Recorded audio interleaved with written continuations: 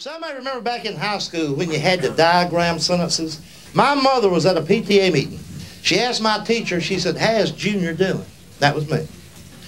The teacher said, well, he's doing pretty good, but he's having trouble with his dangling participle.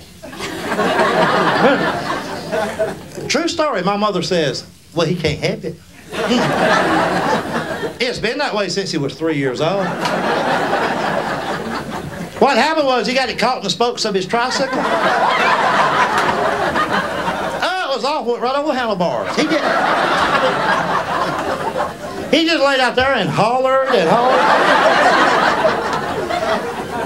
See, when you're a small child, the adult language doesn't make any sense. My mother would come out on the porch and she'd say, if you fall out of that tree and break your leg, I'm going to whip your butt. And I'm thinking, what a cool woman.